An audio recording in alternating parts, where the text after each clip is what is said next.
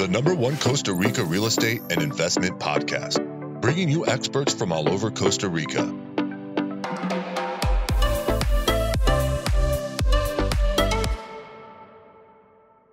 Good afternoon, guys, and welcome to episode 204 of Costa Rica Real Estate and Investments with me, your host, Richard Beckson. Today, we're going to be talking with Anthony Lewis, owner of Radpad. It's a company that builds affordable vacation rentals. They've been doing it in Nicaragua. They also had just a project here in Platanillo, which is in the southern zone. And we're going to be talking to Anthony about what Radpad is. That's R-A-D-P-A-D, Radpad. And how it can benefit anyone looking to have a vacation rental on their property.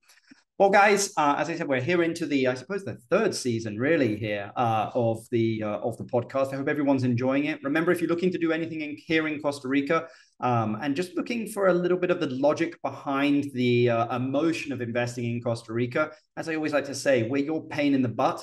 So that you don't have to be, and you can kind of enjoy it, and just kind of really give you perspective when making, the right investment for you based on your goals, so that you don't kind of lose your mind, which is very easily to do after a few cocktails or the beautiful tropical air that we have here in Costa Rica. You can email us info@investingcostarica.com. That's info@investingcostarica.com, or in the description down below will be links where you can organize a meeting with us, and we'll be more than happy to help you out. But anyway, let's get straight into the podcast.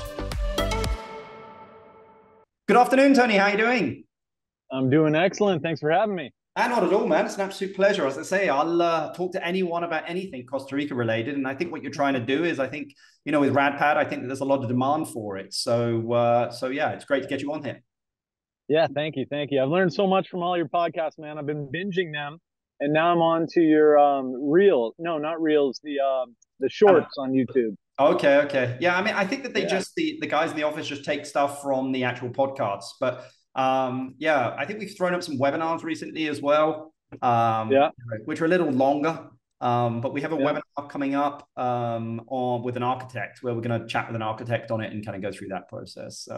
So yeah. Nice. Well, if there's anybody out there like me with the short attention span, man, those shorts are awesome. They're just like dropping bombs one after another. Don't do this. Don't do that. It's been helpful. Yeah. Well, I suppose at some point we should start saying do this and do that, right? But there's a lot of that too. There's a lot of that too. Well, I mean, as you said, I mean, we were just chatting, you've been here in Costa Rica now for quite some time. I mean, what are you seeing happening here in Costa Rica? I mean, are you still seeing the market pretty buoyant? I mean, what is your perspective? Okay, well, my perspective, right? So I got to Nicaragua right before COVID, and I stayed there through the whole thing. So I never left for about 4.5 years. Yep. And I just crossed the border the first time, maybe 160 days ago, about a half a year ago. I just came over on a trip just to explore Costa Rica. And when I saw it, I was like, it was overwhelming. It was like, wow. So I had friends that lived in each one of the beach towns. So I took 10 days and I started in Nassau and did Guanacaste all the way down through Jaco, and then wound up in Dominical, where I am now. Ooh. And it was mind-blowing, man. I mean, there's 1,000 prospects for every one prospect in Nicaragua. Yeah. It was just like, whoa. Yeah. I was about to ask you, I mean, you've done some stuff in Nicaragua. I know Nicaragua very well. We've done some stuff up there, but I mean, how do the two countries differ? I'm sure it's night and day, but I mean, I'd love to get your perspective.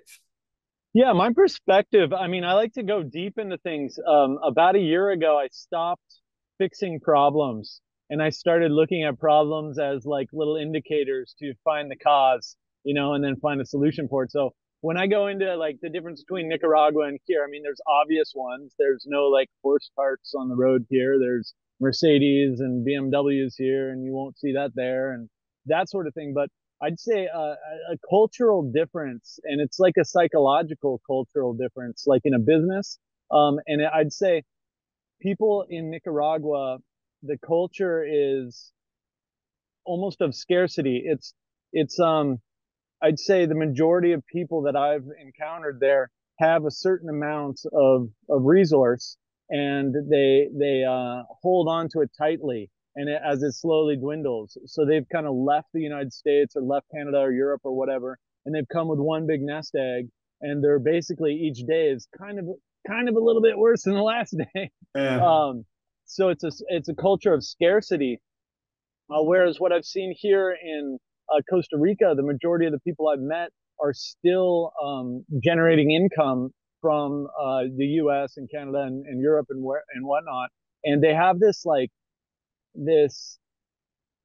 abundancy, the opposite. It's kind of like there will always be more feeling that you get here. So I really enjoy being around a lot of dreamers that make it happen, like crazy builds I've seen here. It's just like, wow, great, good for you. Yeah, I mean, so look, that's the biggest difference. I think that Costa Rica politically and from a security standpoint, just politically, it's not a dictatorship, a democratic dictatorship, if that makes sense. Like it is a democracy. So I think from an investment point of view, it's just a safer investment. Hence why we've had that foreign investment come in. Absolutely. I think to really understand Nicaragua, I think you'd have to go and you'd really have to live outside of the gates of the community of this, really live in Nicaragua, and spend, a year or two there to really understand it. I couldn't tell you, there's no way I could explain to you that Nicaragua would be a safe investment. You'd have to go and really understand it yourself. Well, I mean, from an investment point of view, like, how would you compare the two? I mean, would you consider making an investment in Nicaragua? Or like if someone's thinking about the two, but they probably wouldn't be on the same spectrum. Like, how do they measure when it comes to investment? Yeah, it's tough. So first, you gotta, a lot of people here are super scared of going to Nicaragua, and I'm like, what do you mean? I mean, I've been there 4 years. I'm not scared to go. Yeah, I'm scared less. I'll go anywhere in Nicaragua anytime and I'll have a great time. But I don't do drugs or drink alcohol or party or look for trouble. So I've found anywhere I go, I'm good. I'm not, rolling with the wrong people. So then people in Nicaragua are scared to come down here. They think it's all gangs and narco and all this stuff. And I'm like, I personally haven't seen any of that since I've been here, but I do go to sleep around 9 o'clock. So. I mean, look, I think that if you're looking for it, as you said there, it's here, it's there everywhere. But I'm sure, yeah. But yeah. Oh, back to your question, investment. So I'm doing something up in Popoyo area. I really love that area of Nicaragua right now. There's a new coastal road going in, and all sorts of, if it gets finished, that's the thing. Nicaragua started a lot of really cool projects, and a lot of them, or maybe one or two, haven't come to fruition. So. This one looks like it's really happening, this new road that connects a new border from Costa Rica all the way up to Managua, and it opens up 58 new beaches. So it's like, you've been to beaches in Nicaragua, they're so beautiful. So I'm working on a project up there where the lots are done with the title, done properly, and I have a really extensive system or checklist for that. We've got lots for $5,000.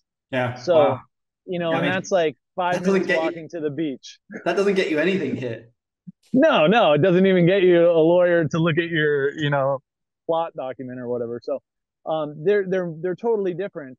But the thing is that here, people tell me that Nicaragua is so much cheaper than here, and I say, well, what is cheaper if you can't generate income?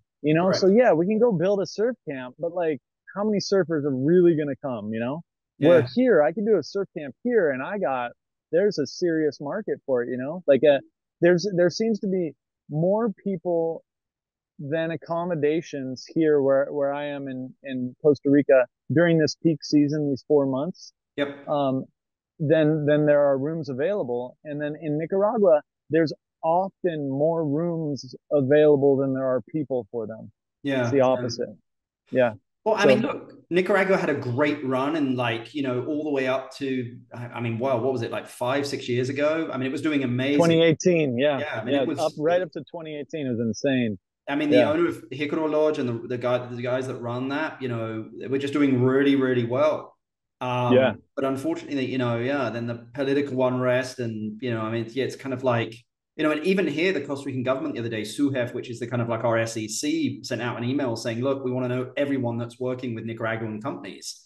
Because it's, I mean, I always like to say this is like another state of the US. So the US is anti-Nicaragua. So now Costa Rica has to be kind of somewhat anti-Nicaragua, if that makes sense. Yeah. I just did my border run up there the other day. And it was a blast. I only meant to go like 1 hour over there and come back, or like 10 minutes, whatever. But I wound up being there 3 days. It's and beautiful. It was like, yeah, it was such a, it's just so, I don't know if it's humbling is the right word, or it really makes you put your patience pants on and your tolerance and all the big stuff that's good to bring back here, Yeah, well, Nicaragua's raw. Like people, like Costa Rica is difficult sometimes for certain things. I'm sure it's even worse in Nicaragua, but like people up sometimes get frustrated in Costa Rica, and it's like, well, like there are other countries, like even in Panama sometimes, that it's even worse, Yeah. No, they wouldn't. The guys like no, you wouldn't make it. I mean, like to build in Nicaragua, I don't know what building experience you've done up there, but like I built a few things, and it is not like, I came out of Canada just finishing building wineries and recording studios and high end stuff. And I'm there and I'm like, all right, we'll order all the machines. And they're like, the machines are these muchachos. I'm like, what? Like everything was different. We were using shovels and machetes and they work just hard. Resourcefulness. Yeah. They work dude. hard. Like that. Much respect. Respect. I mean, all the construction guys mainly here in Costa Rica are from Nicaragua. Totally, man. Even the guys I just met now, were, they were working so hard. I was like, dude, you guys are like, this is the real deal. And then they were like, oh, we're from Chinadega. I was like, of course you are. Well, tell us a little bit about Radpad, kind of how it came about, and like how you guys add value. Yeah, for sure. So Radpad, I mean, if you want the whole enchilada, the whole story, Radpad is an idea that came from necessity, right? So I had oh man, how to get into this without getting too into it for you. I had a restart in life, and that was 2.5 years ago. So 2.5 years ago, my wife left back to the United States, and then my children went with her. So I have 3 lovely daughters, and they went with her, and there was a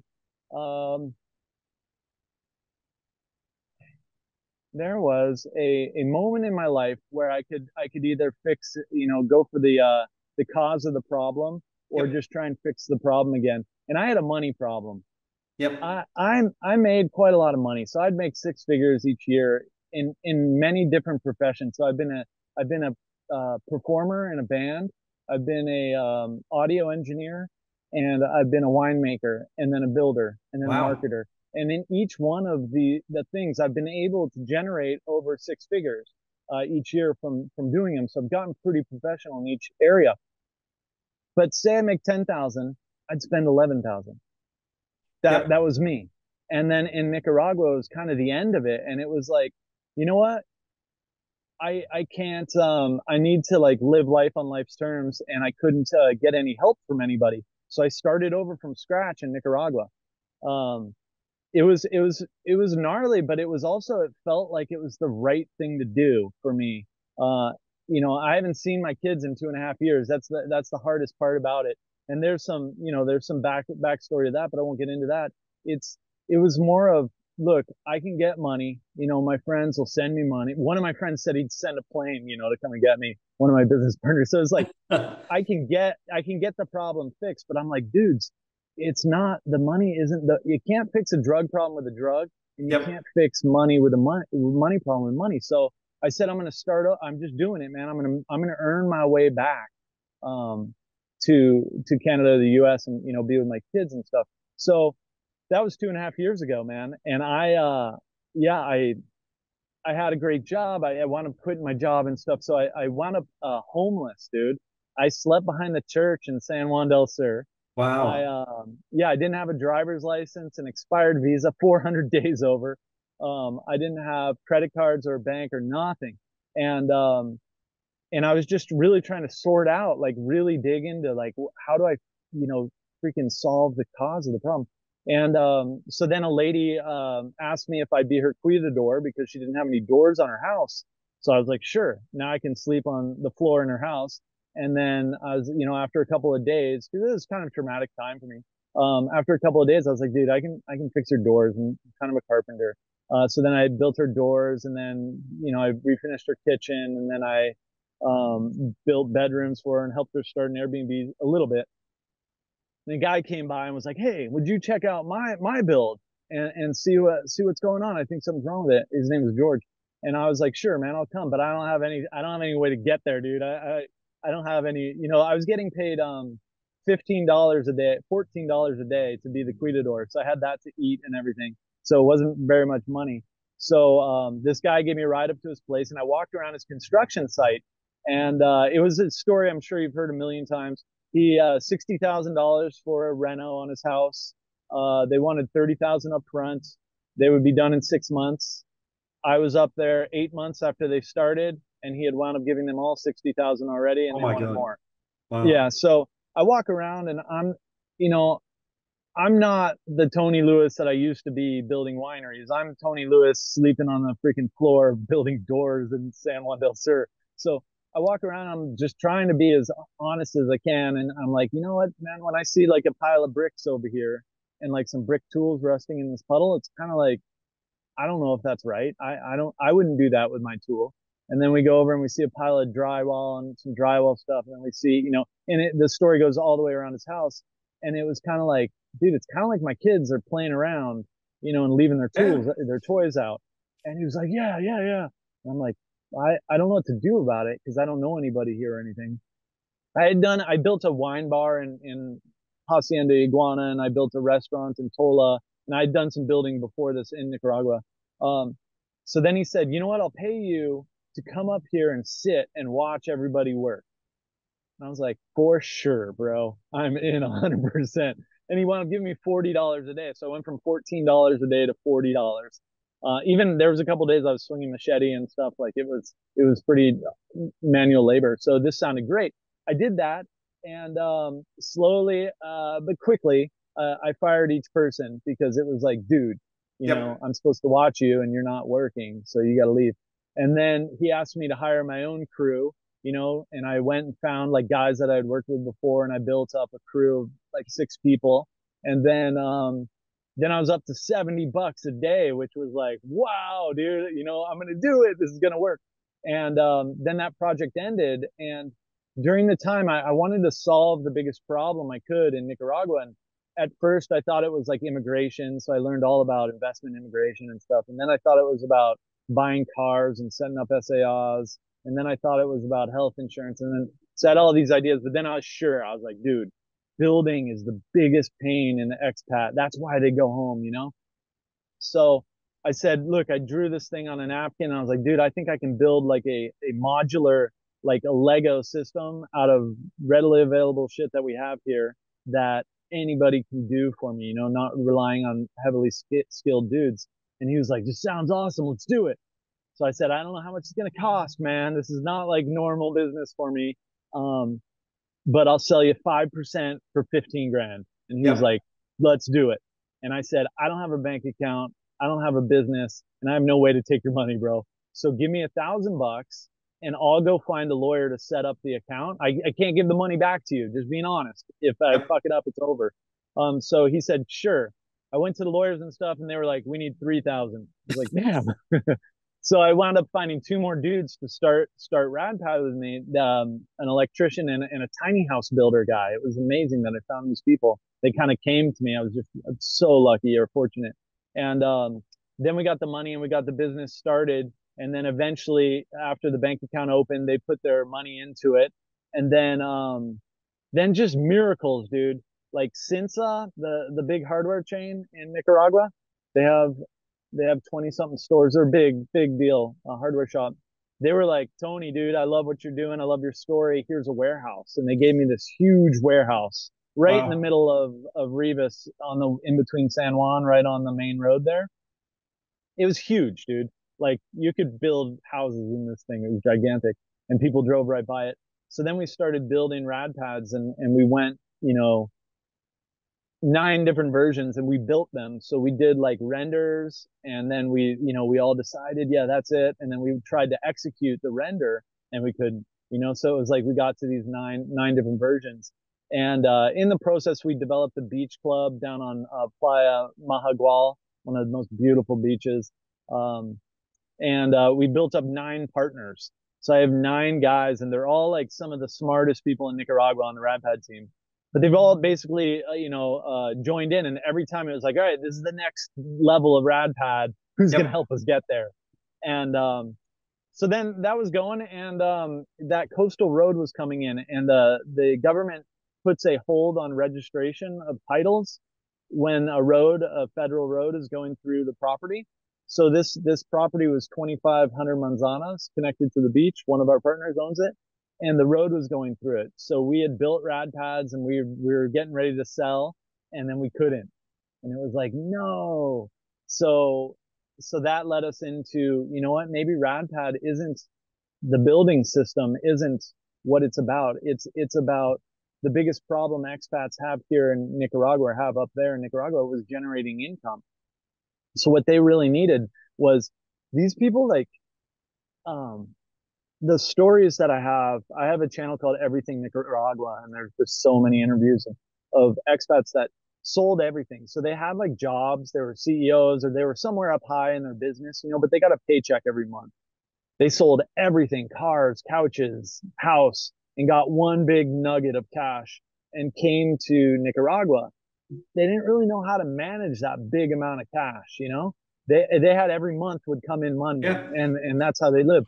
So they spent a lot of their nut right away, and it started dwindling, and they started getting scared. So they wind up going home after about 2 years. So I thought, if an expat could get here and buy a couple rental units and start getting some cash flow from them, that's the cause of the problem, is no cash flow for these guys. Yeah. So then we thought we'd do Radpad as investments, and we set them up on the beach. And that's when I took the trip to Costa Rica and was like, dude, we got to do it in Costa Rica. There are so many people in Costa Rica, Wow. And you just finished a project in Costa Rica? Yeah, we did. We just finished our first build in Platanillo. It's right next to Nyaca waterfall.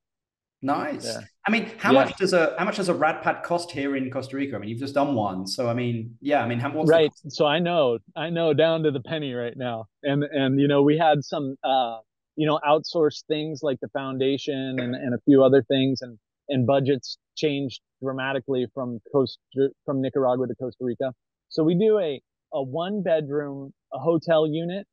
This includes like septic tank, electricity, water, hookups, interior finishings, the design, lighting, bed sheets, toilet paper, like the works. We call it rent ready, and that goes for $35,000 USD.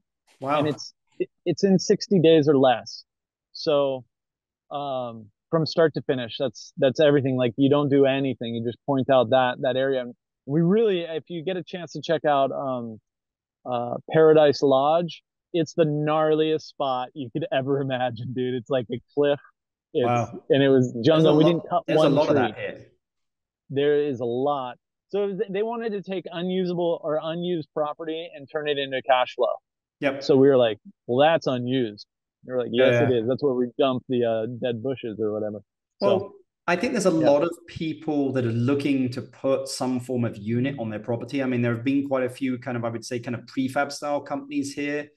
Right. They've kind of bumped along, but nobody's really owned that space, if that makes sense. I mean, we've worked with Ubale, Adelante Homes, Armasa, and they've kind of done a good job, but like nobody really owns that could kind of come in and, as you said there, in 60 days, get it done.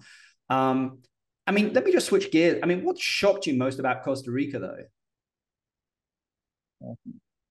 $16 sandwich. Yeah, it's in Uvita. It's expensive. But what it did for me, man, I did it. I bought it, and I was like, "What the? No, what? Like, it shocked me. I haven't had a $16 sandwich since Los Angeles, and that was 6 years ago.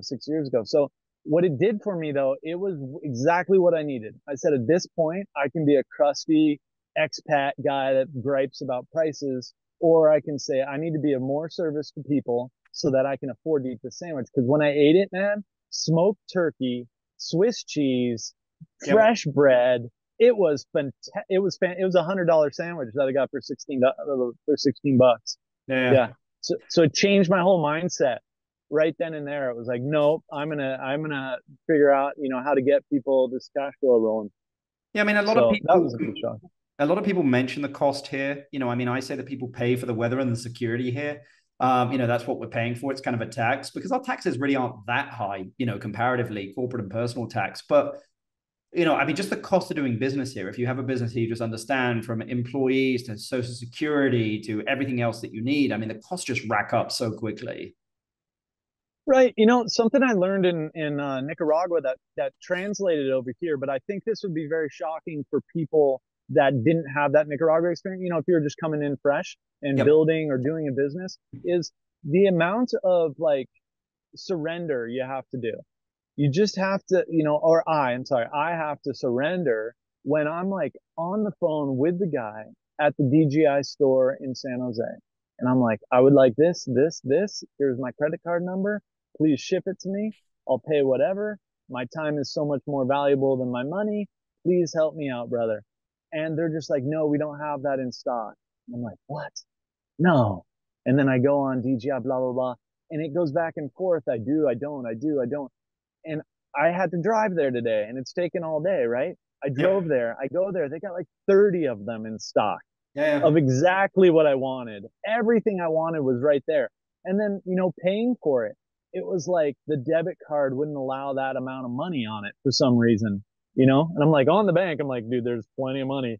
Yeah, but no. So, I had to rely back to my lawyers and my accountants on the phone to, up the something on it and then do a wire transfer. And then this guy had to get his boss to check it. And it was like that type of like, just surrender. Just be like, dude, you know what? You Just can surf be the right wave. or you can be happy. Yeah, Surf the that's it. wave, man. That's it. Surf it, dude. Don't Yeah. fight it. Just go with it. All day, I'm going to be buying that camera, is what I said this morning from Yep. 5 o'clock this morning. All Yeah. day. Yeah. Yeah. Yeah. What have you really enjoyed about Costa Rica though? Oh man, so many things, dude. I'll give it. So I wake up the other day. I mean, you're making me so happy because I'm just thinking and my mind is jogging through all my favorite things about Costa Rica. Um, oh my God, like swimming naked in a waterfall 5 minutes from my house, man. Yep. I know that sounds like really, and like, You yeah, can't do dude. that in Canada? No, no, too cold, too cold. Um, but it's just like like that is like such connection to nature, man. Like that the waterfall, and that was after I swam in the ocean, Yeah. after I ran on the beach, and got salty and just like Yep. salted. I think it's good for you, and then ran up to a waterfall and jump in that sucker. Um, that's just it's so. But my walk home was just so like euphoric is what it was like. It was just I Yeah. felt so much vibration and charge that I can't get from anything. I know back in Canada I would kind of get it from the gym. Yep. I'd hit the gym hard, and that would kind of do it, but not. It's not the same. Like the monkeys, the toucans, and I'm not making it up. There were monkeys, there were toucans, Yeah. the iguanas, the cicadas, the birds, the people. Yeah. People making loud noises, people revving their motorbike. It's all part of it. And it's like um, it's, yeah, it's amazing to me that's my Yeah. favorite part. Yeah. And then pickleball. Like I was playing pickleball last night. I'm allowed to play pickleball. I just thought about it. And then it was like, there's people playing pickleball. Great. Let's do it. And Yeah. I don't have that spontaneity, I guess it is, or that it's just like everything changes all the time and it's okay. You're riding the wave. Yeah. Good for you, man. Good for you. Well, my last question for you is I've kept you long enough. If you had Thank $500,000 you. to invest in Costa Rica, what would you invest it in and why? Oh man. Um, Probably your answer is a bunch of Radpads, right? yeah, yeah. You know what though? If there was something better, I'd do it and something better. My mission is pretty clear for me on an individual level of what I want. And that's, if I'm going to own anything, I'm down to like a backpack and a half full of stuff. I'm a true minimalist. Well, Yep. now I got a new drone. But I would say if I had $500,000 and I had to invest it in, or I was lucky enough to invest it in Costa Rica, I would invest. I would buy what I'm selling. I would set up a Radpad micro resort. I would brand it after a niche market that I could leverage to ensure its occupancy, and then I'd take that profit and do it again. I think because I really want to own assets that Yep. earn cash flow now, not long-term investments. I don't Yep. got time for that right Good now. for you. Good answer, man. Yeah. Well, Tony, it's That's been an my absolute thought. pleasure to have you here on the podcast. Again, very different Totally, than dude. any podcast we've had before, man. So it's just Yeah. awesome. I appreciate you taking the time. Well, thank you so much, man. Yeah, thank you. And I'll keep watching your videos, dude. I love them. Sounds good, man. All right. Adios.